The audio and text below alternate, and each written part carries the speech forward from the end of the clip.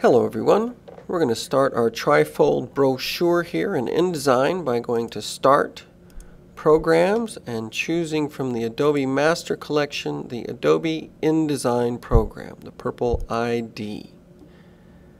Now since we're doing a Trifold brochure, when we go over here to create a new document, we're going to have to change some of these settings. First of all, it's a two-sided document, so we're going to change the number of pages to 2. We're going to turn off facing pages. This is not a book.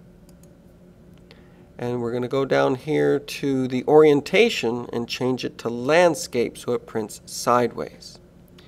As a Trifold brochure, we're going to change the number of columns to 3.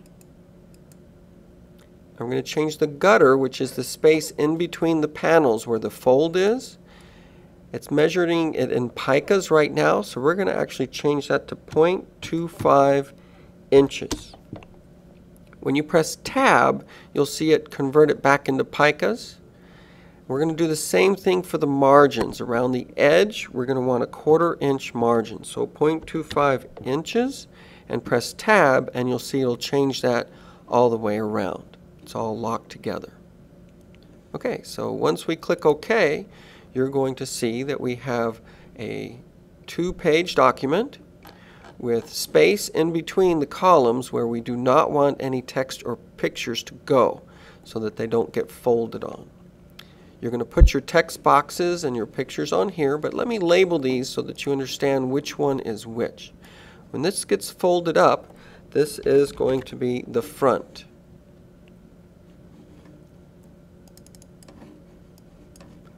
Go ahead and increase the font size here. This is the front.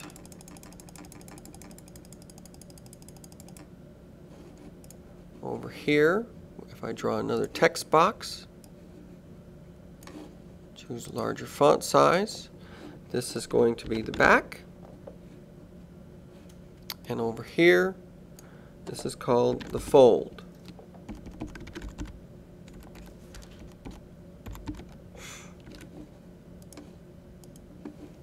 Front, the back, and the fold. Now we have our second page here, and of course this is the inside of the brochure. So this is going to be the left side. Over here we have the middle part.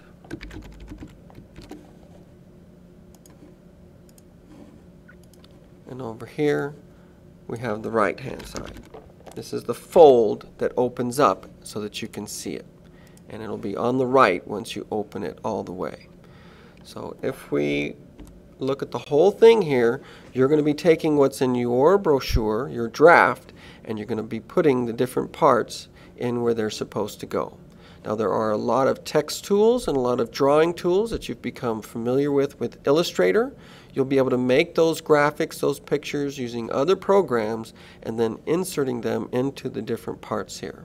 If you've created your Google document with all of the text, you'll be able to simply draw the text box where your words are going to go, paste those in there, and find the font and size that works for your brochure. So this should be saved into your H drive, your home drive.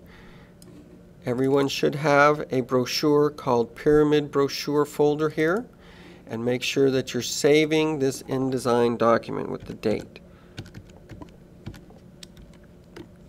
Pyramid Brochure. Okay, so you'll be able to open this back up and keep working on it, draw things in other programs, bring them in here, copy and paste your text.